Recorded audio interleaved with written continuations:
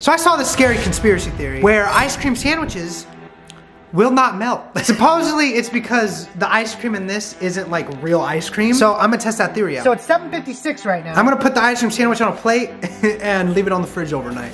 It's the next day. So now we're gonna check the ice cream. Alrighty. Oh my! It didn't melt. Oh my, this is what you're putting in your body. Well, I'm never eating ice cream sandwiches again. What the? Oh my, dude. It's not coming off. Oh my.